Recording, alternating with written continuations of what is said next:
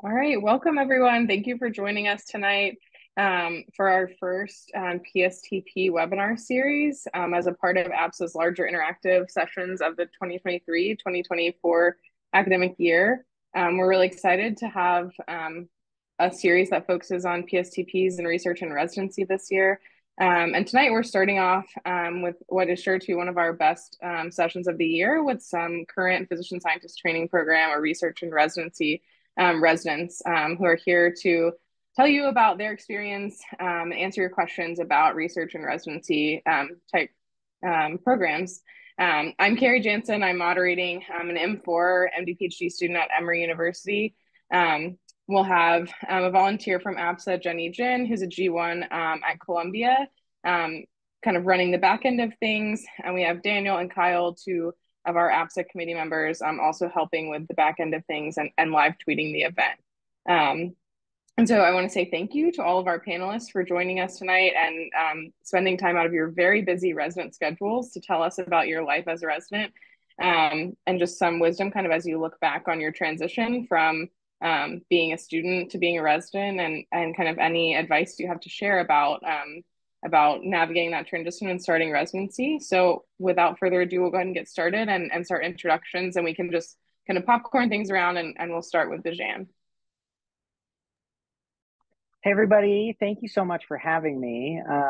I am Bijan Saidi. I'm a second year, I guess, PGY2 now, internal medicine in the research track here at University of Colorado.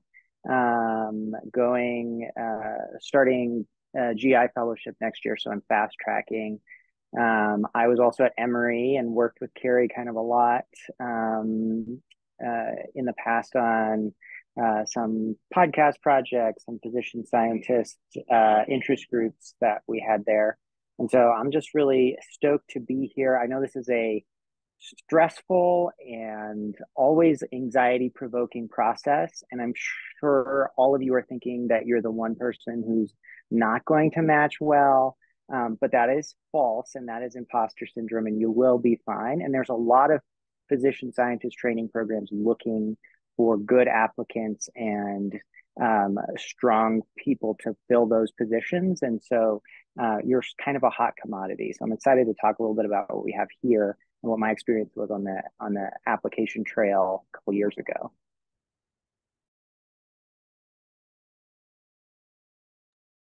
You can popcorn over to Hannah Knockelman. Hey guys, so glad to be here with you. My name's Hannah. I am currently an intern at Stanford in their translational investigator program, which is their version of a PSTP. My plan is to fast track into HEMONC. Did my med school in Charleston, South Carolina, so got to move all the way across the country. Glad to be here, and I'm happy to share anything about the experience. I just went through it, so it's very fresh. Thanks, Hannah. Mark, you can go next. Great. Well, good evening, everyone. I'm Mark Pepin. I'm currently second year at Brigham, the categorical internal medicine. They do not have a PSTP, formally speaking. Did my MD PhD at UAB in Birmingham, Alabama. And then after that, did a 2-year postdoc in Germany, basically kind of leaving the pipeline, so to speak, and testing the waters outside of it. Anyway, I'm happy to answer questions about kind of that decision to do a postdoc, of course, Boston, and training here, my decision to come here. I also have 4 children and I'm married, so I'm happy to also talk about that from kind of a family perspective too. And I will popcorn over to Hayden. Hey all, my name is Hayden. I'm PGY1 at Yale, and I'm planning on fast tracking into infectious diseases. I did my MD PhD at UAB with Mark as well. Yeah, looking forward to sharing, what we've learned along the way. Awesome. And last but certainly not least, Hannah Erickson. Hey everyone, I'm the other Hannah. I'm a PGY2 at Massachusetts General Hospital in the physician scientist pathway. short tracking into GI. So getting ready for interviews, and happy to speak about kind of programs that either guarantee or don't guarantee fellowship placement. I did my MD PhD at University of Illinois at Urbana-Champaign before coming here. And yeah, I'm very happy to kind of talk everything about applications. Thanks so much, everyone. As a reminder for our attendees, this session will be recorded. So if you step away or miss something that was said, we'll have a recording that'll be posted later on. And please submit your questions to the Q&A box rather than the chat, which will give us the best chance to answer them either live or typed in the box as well. All right, so with that, we can start with our first question.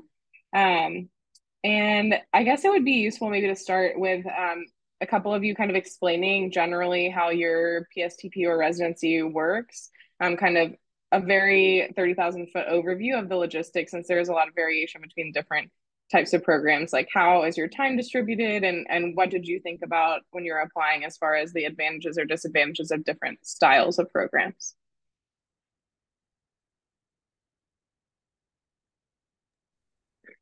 I'm happy to go first. There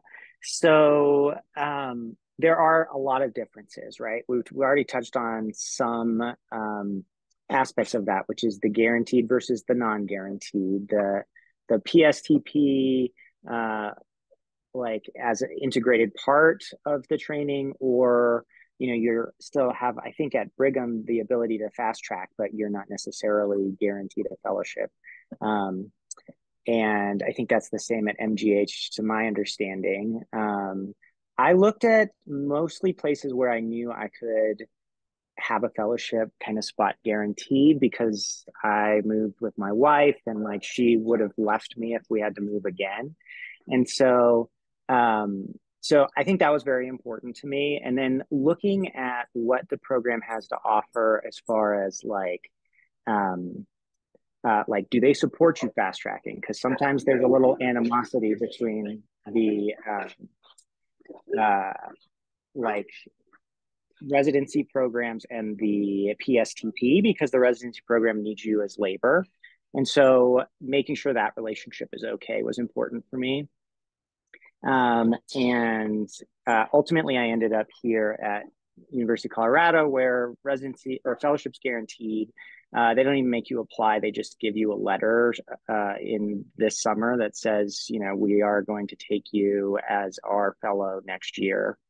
That was helpful. And the other thing that I looked at, which I think UNC had some of these, was guaranteed kind of funding when you're transitioning to junior faculty. And I think UNC gives something like 100,000. Colorado will give 100,000 for the first 3 years of your faculty position to help fill in the gap of your salary between your, what you should be making as a physician and what you're actually making for the hospital. And so I think those were things that I really looked at, and I'm glad I ended up here. But that to say, I think by and large, most PSTPs are relatively young, outside of like Vanderbilt, which has a really well-established program. And so a lot of these things are still in flux, was my experience when I was interviewing, which is bad news because you don't necessarily know what you're getting yourself into, but good news because usually they're pretty adaptable to whatever it is you want to do in training.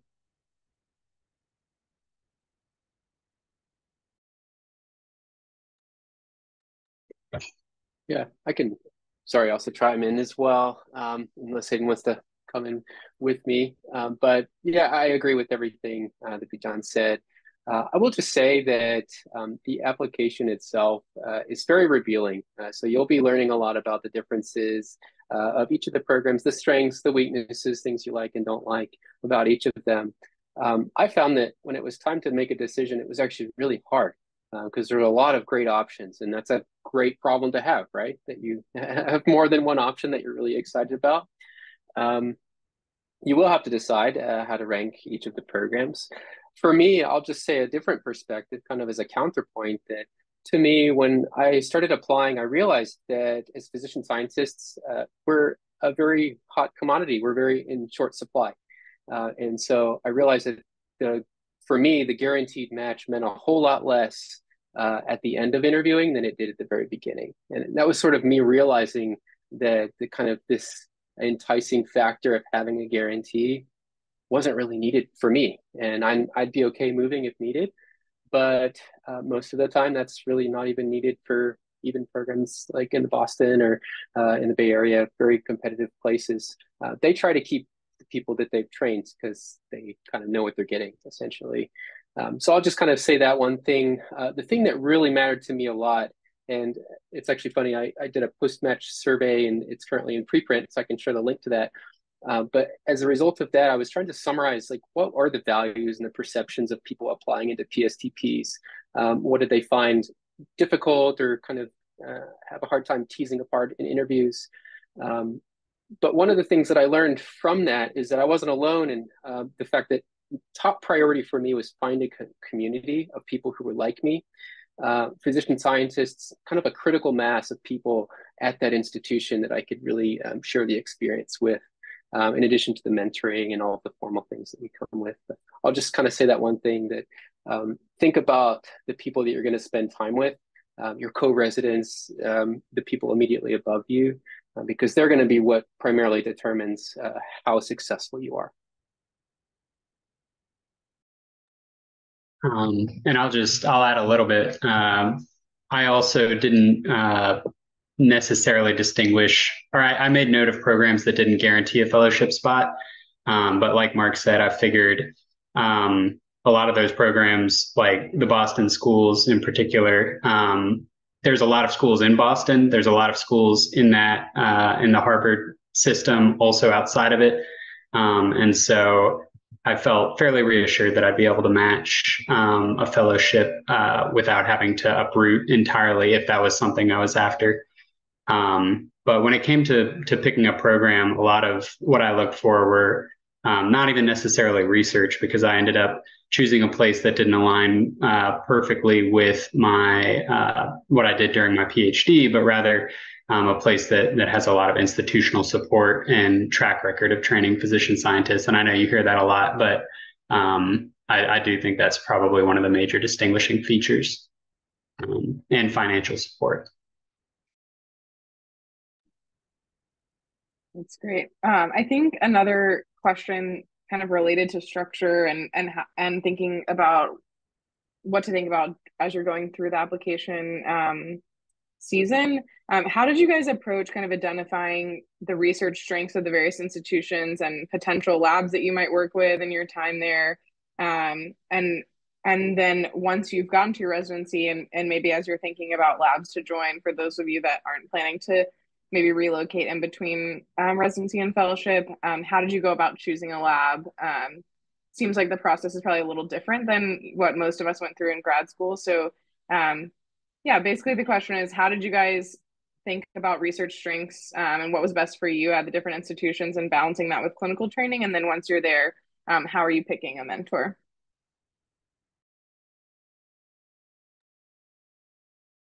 Yeah, I guess I can start a little bit. So as a background, I'm very interested in like liver disease. So I kind of narrowed things down based on like the very specific subspecialty within the subspecialty that I was hoping to go into, to make sure that it was a place that did have one strength clinically in that with liver transplant programs.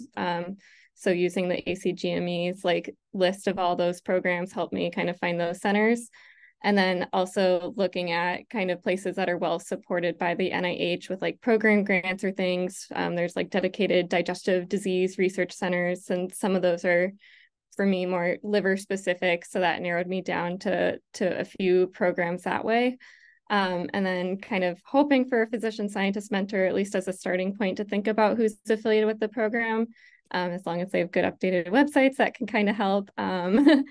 Often not, but that was kind of a starting point, and then going a little bit more broadly out or looking at sort of basic scientists in the area as well, and really didn't apply to a place if I couldn't find 2 or 3 people that could be possible mentors, just to not waste my time on other places, with the understanding that even if you end up at a place where you're guaranteed fellowship and you think this is the person that you want to work with, they may leave or something may happen. So that's why it's important to have multiple on board as well.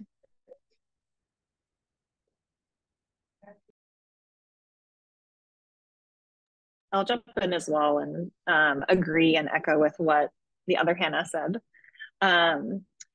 I think in terms of like finding where to apply, thinking about your research interests, I thought about my research interests being in adoptive T-cell therapy, and I could kind of narrow down the institutions already based on what I knew from PhD, and those that were really interested in this had sort of been pioneers in this field, and then those that were investing for the next phase. Because when you think about a PSTP that's like 6 years and you're thinking about faculty, you could potentially be at the same institution for quite a while. And so you want to make sure whatever you're interested in, the institution you go to is also interested in, knowing that you would have the chance to leave as well. I would say many of the places I interviewed at asked who I might be interested in working with, and they so that required a lot of reading ahead and research on the forefront before the interview, figuring out who at that institution had publications that aligned with like what I would be interested in. And so that made the interview very productive, where I could sort of already get to meet people in the field I was interested in and see what the institution was committed to related to the research.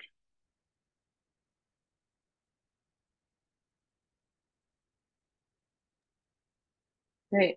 I think we've talked kind of a lot about the theoretical of the application process, but I know with the variation that we've talked about in terms of the different types of paths within research and residency, there's a lot of variation. So can you kind of talk about what your application process looked like and how that differed from maybe your friends that were applying to only categorical programs, and what kind of additional things you need to keep track of that are above and beyond the classic ERAS things?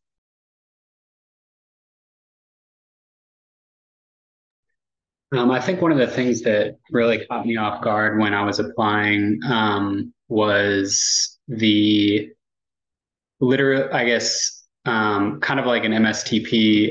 If anybody, if the folks in the audience are applied to those, there's usually 2 days of interviewing. The first of which is with the residency program, or perhaps the second, and the other day is with the fellowship program.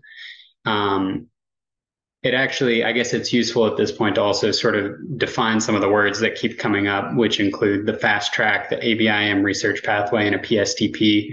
And so, sorry, I'm going to digress just briefly and say, and really what all of these things have in common is the ABIM research pathway, which is a credentialing mechanism by which you can shorten residency by a year. And then have protected research time during fellowship. And so the PSTP is like an MSTP in that it's a community that supports, that uses that pathway to sort of train you efficiently and give you an environment to work within. And so sort of circling back, a lot of these programs don't even necessarily meet or spend a lot of time with the PSTP director or the program per se, and it's frequently more fellowship focused. And so that surprised me, and a lot of the preparation that went into many of these programs was actually geared toward learning about the way that their fellowship program is distinct from other programs. And so I think that was definitely different than somebody just applying categorically.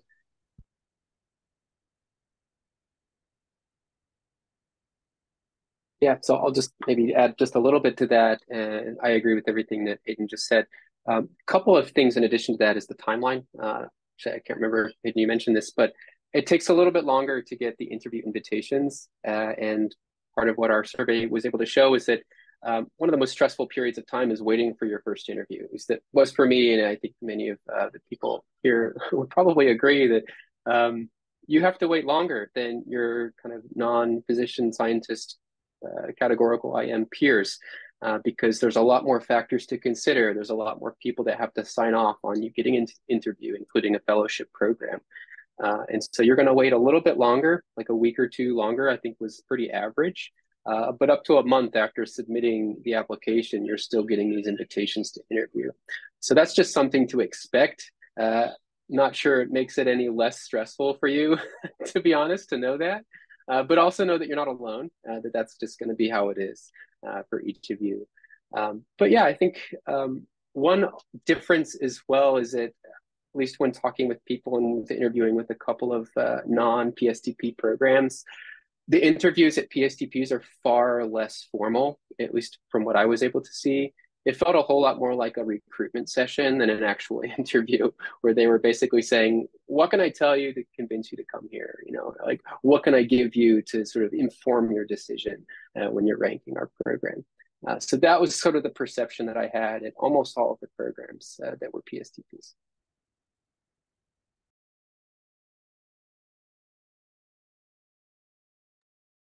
Awesome. A great question raised in the chat. What kind of research do you guys see being performed in your programs? Is it basic, translational, clinical, a mix of things? And I think a related question, maybe more for Bajan, just because I know that you think about this, but anyone can chime in. Can you speak about if there's any pathways for MD or like MD MPH students to kind of enter the physician scientist pathway at either at this point or some sort of related point in your training? Absolutely to that question. I like harp on this a lot, and it is frustrating to me because we need more physician scientists, like, as a infrastructure that is supposed to produce scientific knowledge and translate that into clinical care. Like, physician scientists, this is my opinion, but if you look at like who has won Nobel Prizes in the last, since Nobel Prizes began, I think physician scientists are an important component. They're not the only component, right? But they're an important component. And I would never disparage my MD or like my clinical colleagues or my basic science colleagues. But I think there's a critical role for what we do and for what the people on this call do. And that role should not be relegated to those of us that have MD PhDs. And I think people across the country, like in administration, are starting to understand this, that we do not train enough MD PhDs every year or retain enough MD PhDs every year in the physician scientist pathway to fill that need. This is thinking of it almost like as an administrative level and not necessarily like what your hopes and dreams are. But I, first of all, think we absolutely, if you are an MD, MPH, I saw someone wrote in the one of the questions, or you have an MD and haven't really done a lot of research, but think this might be your jam, I would say you should apply, because the number one thing that I think physician scientist training programs, in my experience, are looking for, yes, they want publications and letters of rec, et cetera. But I think really what's going to keep what they're looking for, that's going to keep people in the pipeline, is enthusiasm. And so I don't think that should be a deterrent. I think you are probably at a slightly disadvantage just because you haven't had as much time to do research. And so that's my soapbox on getting away from MD PhDs being the only source of physician scientists in this country. But to kind of address the point otherwise, if the physician scientist training pathway is not, like, doesn't work out in this initial application phase, but you're interested in being a physician scientist, I will say I know a lot of these folks here at University of Colorado who came into residency in their first year, second year, did a little bit of research and really got interested in it. And there's a lot of these programs around the country, the STAR programs, research and residency, that you can join and be part of, basically a grant-funded mechanism to train you as a physician scientist before you go to fellowship or go out into clinical practice. So I would look for programs that have that too. I will say, I don't know how this is everywhere, but here at University of Colorado, we invite all the physician scientists from whatever background into our physician scientist training program events. And so they are part of the broader PSTP, like, physician scientist community. which I think gets back to something Mark said that was super important, which is community is like the number one thing. If you want to find a place that's going to support you and support you as a human being and as a physician scientist, you have to like that community and be able to be supported by that community. I've seen it here that the clinical community, the research community, the basic science community, and all of those people in that spectrum get along and talk a lot. And so I think that is very important. So to summarize all that, yes, there's pathways to get involved. I would encourage anyone who's listening who has a little bit of research but is jazzed on research and wants to be a physician scientist to apply. And because like we need you. I find it funny that nowadays it's only MD PhDs that are physician scientists, but if you look back at the data, it's mostly MDs. The shrinking pipeline is because we're losing MD only. So totally echo everything that you said about, maintaining that.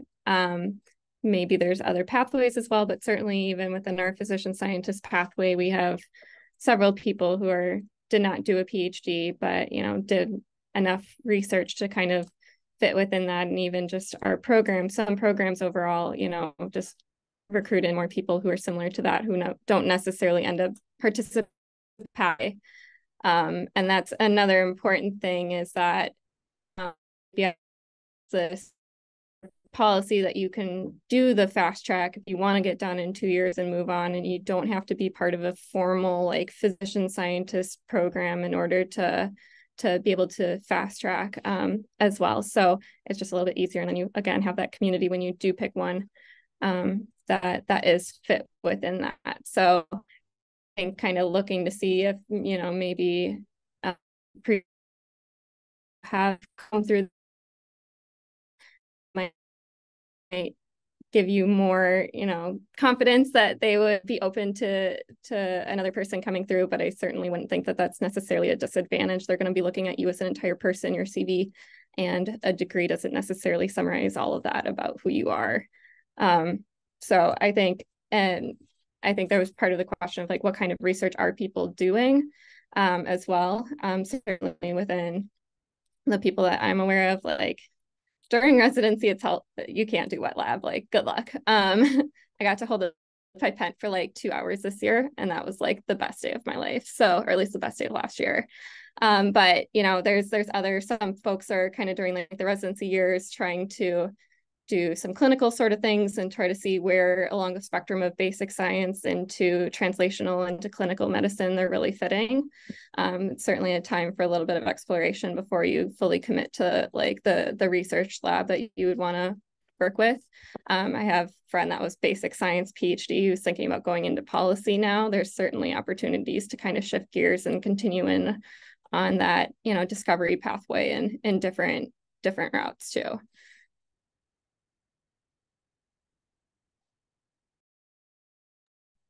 That's awesome. Maybe take it a little bit away from the application process for a second. Can any of you speak a little bit kind of just about a day in the life of being a PSTP resident? I'm sure it varies depending on kind of what what kind of rotation you're on at any given point. But how is the lifestyle? Do you have much flexibility in terms of kind of how your year gets scheduled out, and especially for those of you in combined programs, do you have any flexibility for kind of setting up your next steps as you transition into fellowship and into research? And yeah, just what's life like as a PSTP resident? I can answer specifically about our program, which is I find it refreshing in some ways that we're exactly the same when we're interns and residents. There's some programs that cram pack your second year in residency full of additional high intensity inpatient stuff. And so consider that as a factor. But at least at the program that I'm at, you're just a normal person, which means that you don't really get much flexibility. And in fact, it's a pro and a con. We get a schedule with every single day off that we're going to have for the next year. And so it's take it as it is.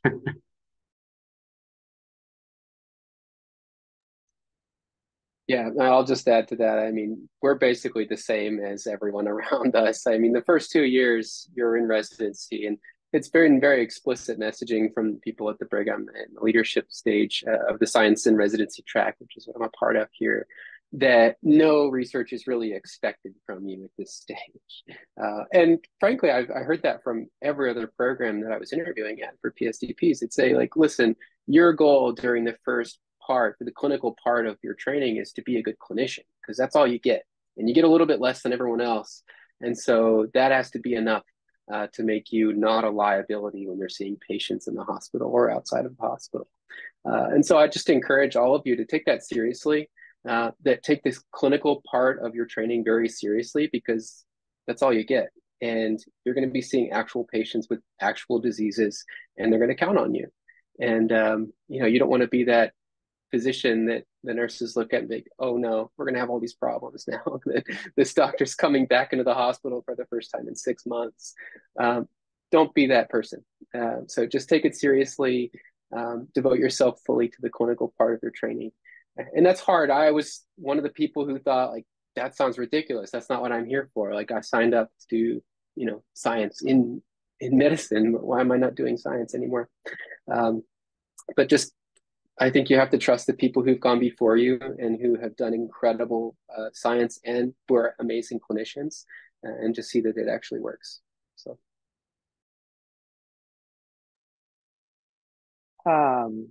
I will say,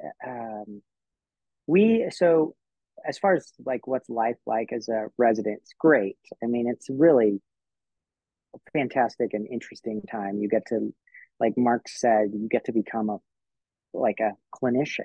You get to learn clinical medicine. At University of Colorado and a bunch of other programs, I think Pittsburgh and Mayo, and now University of Washington, I believe, is changing to this model. We do a 4-4 system where you have a month inpatient, a month outpatient, or elective time. During the elective time, you get your weekends, and during your clinic time, which is like every third month or fourth month or something, they actually give you time to do research. And in addition to just doing your outpatient clinic, so you manage your panel of outpatients, which is really, you don't need more than 3-4 half days a week to do. And then the rest of the time, really, they give you time to do research or other things that you want to do. And so I think that's been nice for me. I don't think that that's detracted away from my ability to be a good clinician. I think if anything, it's like given me a taste of what it's like to be a physician scientist, because I'm able to practice a little bit those skills of balancing very minimal projects alongside my clinical duties. And, when you're on those inpatient blocks, you're really on those inpatient blocks. But that you have that breather coming in 4 weeks or whatever. And so it's been nice because I've had time to be able to meet with faculty to try to figure out what lab I'm going to go into, to get started on writing a few small grants and review papers, and to also do those activities alongside my co-residents, because it's not just something that's for me as a PSTP, it's something for our entire residency program. And so a lot of my co-residents and I now are working on research projects together. And a lot of those people weren't people that necessarily thought they wanted to do research, but they, it's like something we can work on. So that was a consideration for me too, but I don't want to come across that you shouldn't very much dedicate these 2 years and probably the first year and a half of your fellowship to really entrenching yourself in clinical medicine and maybe learning more about clinical research if that's not something you were exposed to during your research time in medical school. But yeah. Yeah, I just want to echo that, this is your time to be a great clinician. You may see some of your non-physician scientist pathway or, track colleagues trying to get involved in research, doing something clinical or things like that. Like, I felt bad starting residency and my friends were already on research projects and everything. But you've done the work to already be selected for this pathway. You're not here to prove yourself. they are trying to make up for things that they didn't have the opportunity maybe to do before. And so, you're living the life of any other resident for the most part. Our program, I don't know if you guys have any other like dedicated time at all, but we work in like 2-week blocks. And so every August, all of our physician scientist track folks have the same block off together. And basically we have time in the morning to like do chalk talks and tell each other about our research. And then we have the afternoons off to think about research or just to like recover and let our minds rest, or if we are involved in research projects, or to talk about like meet up with potential research mentors, finish up stuff from our PhD, whatever the heck we want to do. We do have some of that dedicated time. They just started like a retreat for us this year to start thinking about like the transition between different phases of our career. But the main intention of it is to give us some free time to be able to fit that in, and doing it at the same time as our other physician scientist colleagues. And then a cool new thing that we're doing this year actually is that they're giving us a protected weekend so we can make it to the APSA meeting. So that's a pretty exciting thing for me at least. So yeah, so I'd say for the most part, the same as everyone else, except for we have a little bit of dedicated time to form community and do whatever we need to do from a physician scientist standpoint. I like that idea, and I'm going to try to get that started in our program too. Yeah, we were thrilled to hear that this year as well. Yeah, that's cool. We also have like specific programming built in throughout the year. The academic year hasn't started yet, and I'm just starting out, so I don't know this very specifically, but within the like noon conferences and academic time of residence, we have some specific time dedicated to the PSTPs for basic science and other like research skills building. But it's different at every institution, and I think there's a lot of great programs at each program. Awesome. Getting back a little bit to the application process, what do you guys think the most important components of the application are for PSTP or research and residency applicants? And how is this similar to or different from applicants to categorical programs? What do you think your program directors are looking for in applicants they invite for interviews, and then in the applicants they end up ultimately ranking at the end of the process?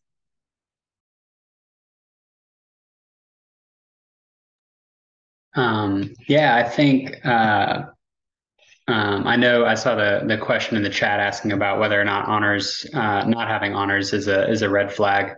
I don't know about a red flag, but I do think that these programs consider your clinical performance very seriously, knowing that you will have a truncated clinical training. And so they want to make sure that you're able to handle the demands of the clinical training. And so as long as you can demonstrate that in some form or fashion, even if it's not in getting the box ticked for honors, but strong letters of rec or good comments in your dean's letter, things like that, I think go a long way. And one of the positives and I'm sorry, I know there's a lot of folks out there that are probably MD and haven't done PhD. I guess more generally, you could say folks that have taken additional time to do research tend to have had longer to have built a resume full of things. And so it's knowing that, for example, with the PhD where you have 4 additional years, that's twice as long to fill your resume full of new material. And so any pet projects or hobbies or committees or things like that, I think they're not, no one is that particularly important, but the fact that, you've been active or had periods of activity throughout those years really stacks up in a big way.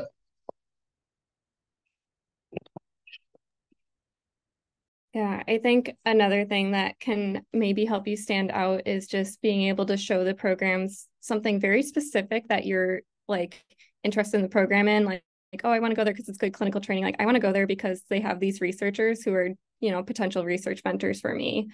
I included that in every single personal statement, whether it was like my top program or my last program, and that like I got feedback on my like interviews that helped show from the start that I like had done the research on the program and I wasn't just like generally applying. Even if there wasn't a lot of people who were super good at fit for research for me when I was like trying to geographically get myself located. So I was applying to a few extra programs in the area.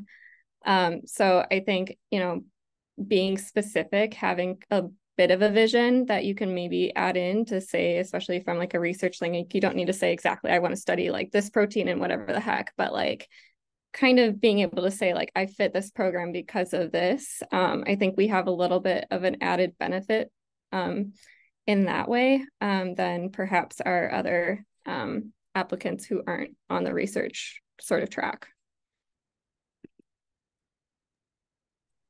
Yeah, I'll just add a couple of thoughts based on the questions and the conversations that happened during interviews, because really I've not been sitting on any admissions boards. So I can't really tell you the internal conversations that are happening there.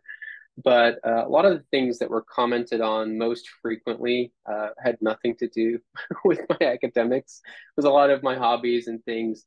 And also, kind of apart from my research, a lot of things that I got involved in during my MD PhD was education, like medical education related. And I think what I began to realize as I was interviewing is that these programs aren't just looking for trainees, they're looking for junior faculty. Because if you're at a PSTP, that is sort of the expectation, is that you're going to be developed into somebody they're going to hire that will be a faculty at that same institution.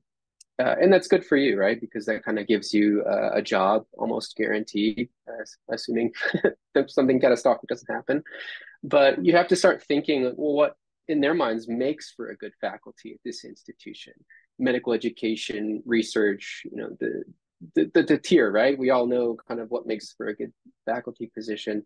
So try to think about that in your applications, like how am I meeting those, or how can I address those interests by the institution in some way in my application.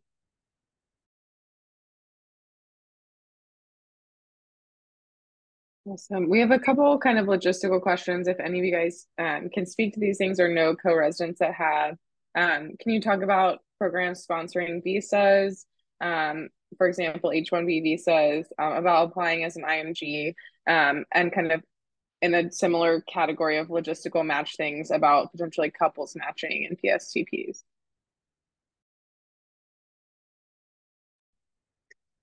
So I can't speak to being an IMG or needing a visa, but I can say that at the program that I'm at, there's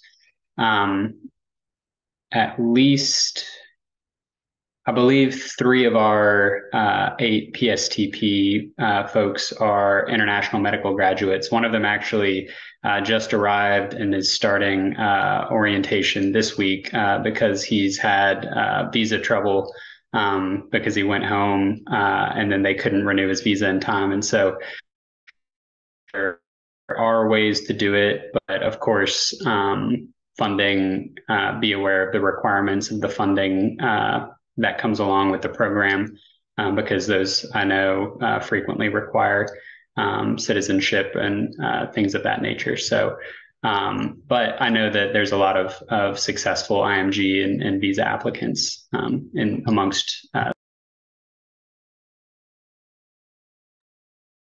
Yeah, I think that's true. And I'm sorry, is anyone in the panel an IMG? Because I'll shut up if that's the case. Okay, because we also had 3 IMGs, and I'm very close friends with them. They're also kind of physician scientists aspiring as well. One of them had a difficult time with their visa and actually had to start like 4 months after officially the residency had started. And so just know that that is a problem, and it's not the end of the world if it happens. Try to get everything ready before it starts, but you won't lose an entire year if things do go wrong on the government side, not yours. But one of the things to consider if you are applying right now as an IMG, from what I've been told by these 3 individuals, is that it helps you a ton. If not, it's required for you to have done some form of clinical exposure or experience in the United States. and or also having done a lot of research in the United States. So it just kind of matters to sort of prove not just your interest, but like your ability to kind of operate in the system, to have spent some time at any institution in the US. So that would be just kind of one thing to think about. And then to add about kind of funding, maybe a little bit further down the line, often like some NIH grants won't fund if you're like international or you have to have like a green card or things. Again, not one, so I don't know the specifics on this, but I definitely know that's been mentioned. So like in fellowship, often there's T32 funding mechanisms during your research years, and then like if you're continuing in the academic route, certain K awards and things like that.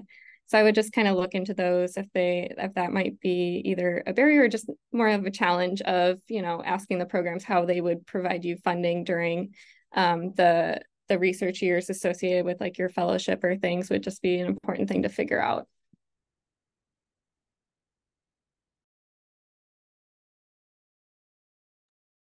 Awesome. Okay, I think a really good question that was asked in the chat.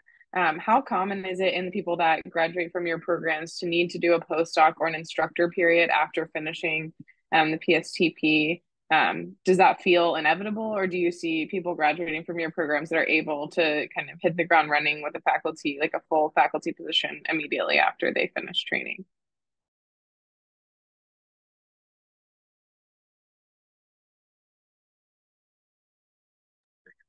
So our program is like relatively young, so it's kind of tough. And I think that's probably the case for a majority of PSTPs in the country, with some like seriously notable exceptions. But the people that I've known who've gone through the PSTP have all been hired as assistant professor here, and have stayed and have done well. Some people have gone through this process before there was a formal PSTP, but they fast tracked and they did all of their like research track stuff. And those folks immediately got hired as assistant professor and have their own labs now. I think the thing that I was thinking about, and I think it's been said here before, is that you've got to think about, are you going to be you're almost interviewing for junior faculty position when you interview for these things. And that is, from the people I've talked to, the hardest transition is not from, believe it or not, PhD to M3, although that seems like an insurmountable bar to be, for there to be anything worse than that. But to go from a fellow to a assistant professor, instructor, whatever, but to be able to build enough of a research infrastructure around you and separate yourself enough from your mentor and get enough funding so that you are independently driving your own research is the hardest period. And a lot of these programs, I think most notably was Vanderbilt when I interviewed, but I think a lot of the really good PSTPs out there have mechanisms that support junior faculty as you're making that transition. And some of them even guarantee that they will hire you on. I think UNC guaranteed that they would hire you on as faculty. So as far as I know, most people have done well. And in fact, most of the people from other PSTPs that I've talked to have been able to make that jump if they wanted to make that jump relatively easily. Within the Harvard system, at least, apparently everyone does a long instructor period after their postdoc, which is a fun thing. But even within that, I think there's kind of a spectrum a little bit based on like the research area that you're in. So like the folks going into oncology, because funding within NCI is like so ridiculously hard to get funded. They typically have to spend a lot more time getting prelim data, doing stuff during their postdoc phase in order to actually get a K and make themselves like a faculty candidate for the job hunt, versus other folks who maybe are going to be applying for grants in a different part of the NIH with better funding lines, don't have to spend as much time during that. But at least even within our program, there's a lot of variation between those.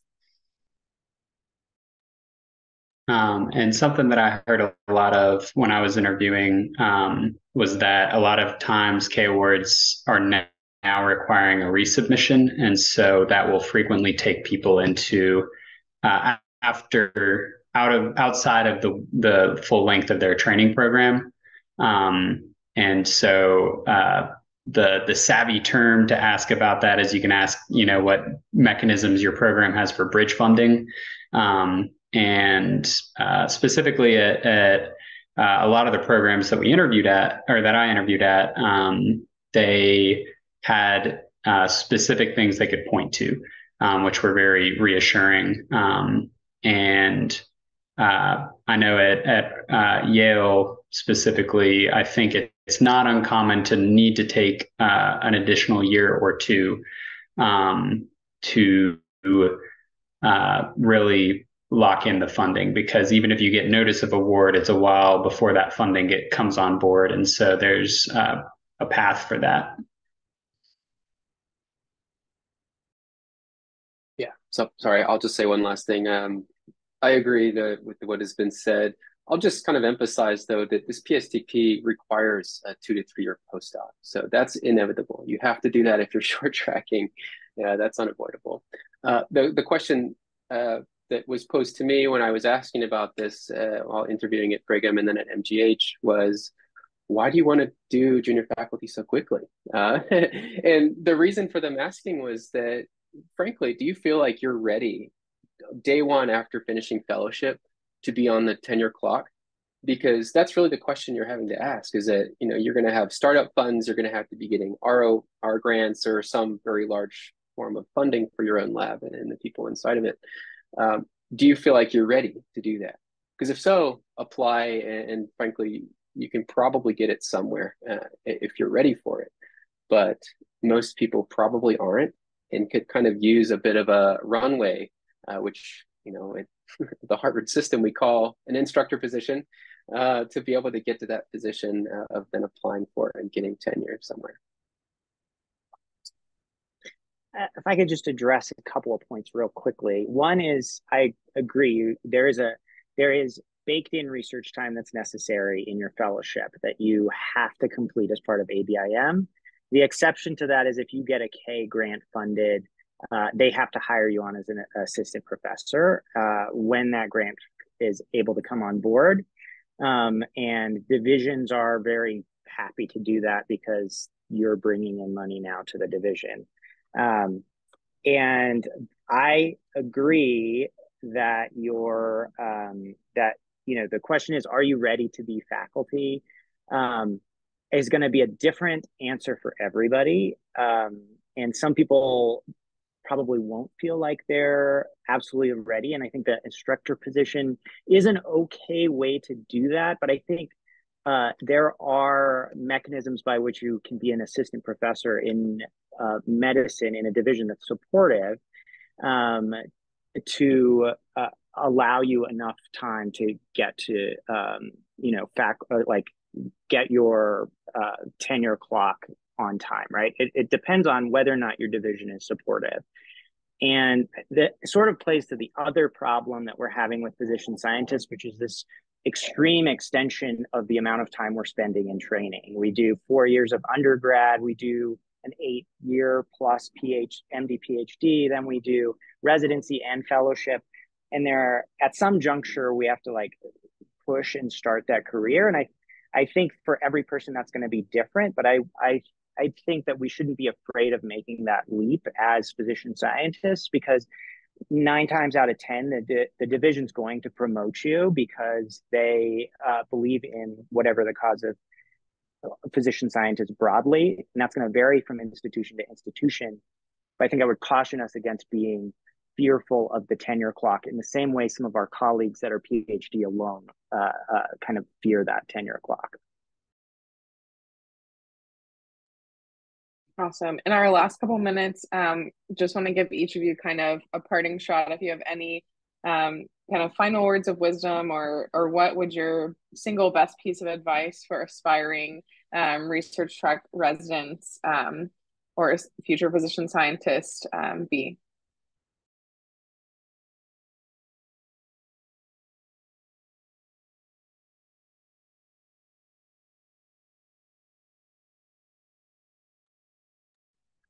Can start it then. Oh, sorry, please. Here, you can. I was gonna just say we talk all the time about this, like the years and the number of the amount of time that takes to get us like where we want to go, right?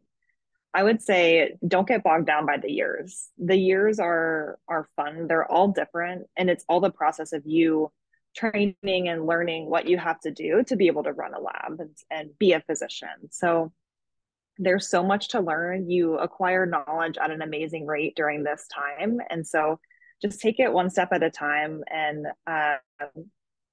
don't let the number of years prevent you from doing what you love. If you really love being able to treat patients and use what you know and go into the lab and try to solve problems for them, it's very rewarding, and the time goes fast, and you just get to learn so much. So that's my one piece of advice.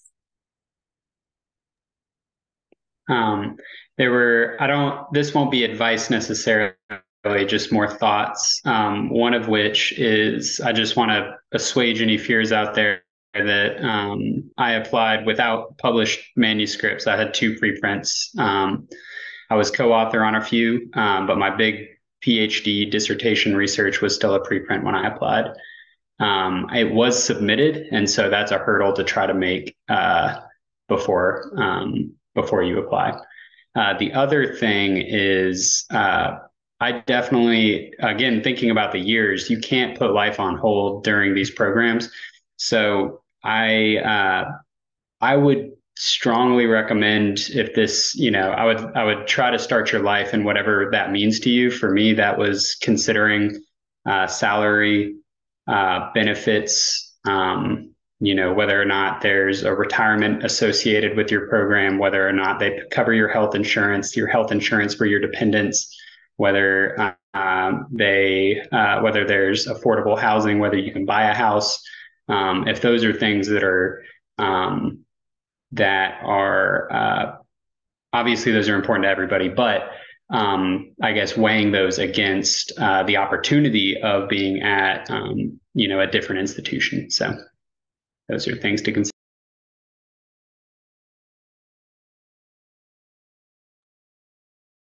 I can go next then. Yeah, I guess the one piece of advice that I would say, in addition to what has already been mentioned, which is fantastic, is maybe stop asking what the programs are looking for, what they want. I really want to encourage you guys to think carefully and try to focus on what do you want. What are you actually looking for in a program?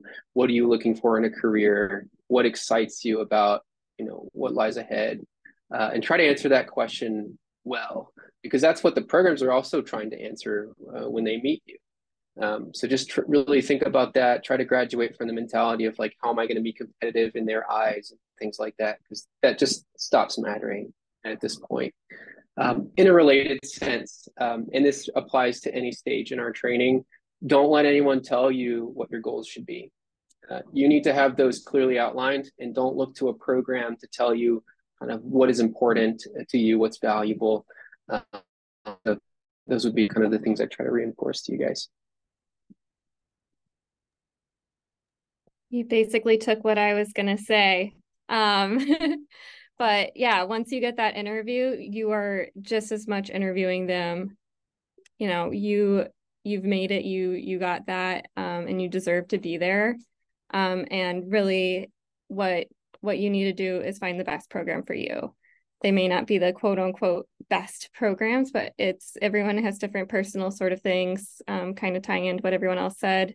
There's a number of different factors to consider, and this is, every time that you have a transition, it's a time to think about what you want, and there's always opportunity to reevaluate and change your mind. But it's a really, good opportunity to find the best place for you.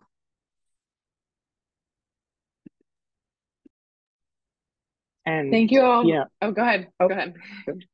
I'll be brief. I just want to say, like, I can't see any of the, obviously, because this is a webinar and I'm technologically almost illiterate, but I know that whoever's listening to this, it's 7, 8 o'clock on the East Coast on a Thursday night, and you're here wanting to learn about PSTPs. And so if I can say one thing, it is don't exactly what Mark and Hannah have just said, which is you are the people that we need as physician scientists. Like, we need you in this workforce. If you're here and you're interested in this, don't let any sort of intimidation or imposter syndrome or anything drive you away from a career as a physician scientist if that's what you want.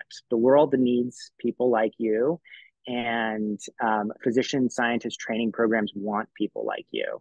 And so I certainly, I think my contact information is probably somewhere on here, but if there's anything I can do, and I'm sure anyone else on the panel can do to help with applications or talking through interviews or figuring out more about the process, we are more than happy to, because we are a very small community and we have to have each other's backs and support each other and nurture each other, because this is a hard, long road. And without that community that I think has come up over and over and over again tonight, it's an impossible road to travel. Awesome. That is so much wisdom and good advice for all of us, no matter what stage of our training we're at. Thank you all for joining us for our Q&A session today with the current PSTP residents. I want to say a huge thank you to our panelists for your time. We know that residency is very busy and you're often short on sleep, so we really appreciate you spending an hour or so of your time with us tonight. I also want to thank everyone who attended, as well as the various APSA committees that make this possible. Of course, our virtual content committee, who takes the lead in these sessions, as well as the supporting committees, including our diversity, justice, equity, diversity, inclusion committee, our PR committee, partnerships committee, and the rest of the APSA leadership. And I want to tell everyone that our next PSTP interactive session is scheduled for September 14th, and that'll actually be focused on opportunities in pediatrics. I'll post the information to register in the chat. And so please be sure to share that with your friends or anyone that you know that's interested in training in a research-oriented pediatrics program. Stay tuned via social media for our future PSTP events as well. We'll be holding a residency program directors panel, as well as some specific sessions on interviews, selecting a program, and then eventually in the spring, we'll also have a session with recently matched applicants on kind of a reflection of their experience in the application process. So thank you again to all of our panelists, and have a great night.